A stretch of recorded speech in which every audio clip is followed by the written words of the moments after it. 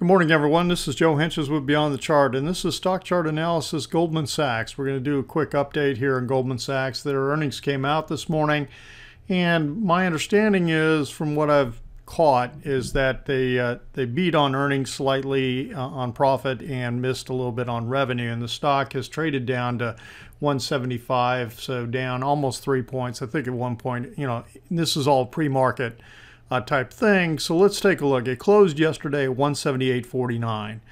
So I have a 233-day moving average. I work with Fibonacci numbers, so the 233-day is right down here at around 174.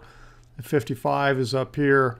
It's broken this trend line. I've got a trend line that's zoomed back out of this trend line up from last April. So what is that? About 9 months worth of trend line here, and it broke that on Wednesday.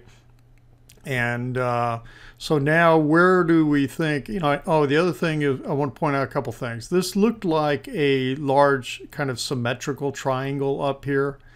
And if that's the case and breaking down through this point, I'm estimating this is the kind of move that we're talking about to the downside. 16 points from here puts it down around 171.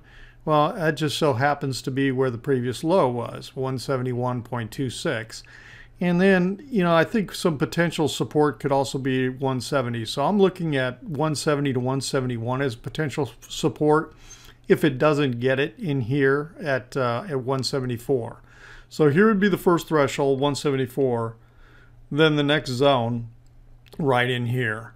So then, we'll see where we go from there. This dotted line up here, 193.60, is just a reference when it was trading back in here. I think I put that up there because that is the post-2008 fiasco high. And that occurred back in October 2009, okay? So that high, 193.60, October 2009, came up, kind of penetrated, pulled back down, came up, tried to penetrate again, and now we sold back off. So it looks like we are making another high. I don't know if I'm going to stick with this symmetrical triangle version of what I got in here.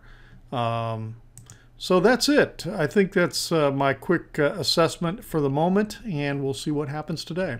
All right, this has been Joe from Beyond Chart. If you felt the video was helpful, please share it on social media. And if you're not a subscriber, subscribe. Just click first name and email and get you access to the Trade Ideas webpage. And you get a free PDF I've got for you. And you get notification on posts. All right, everyone, have a great Friday.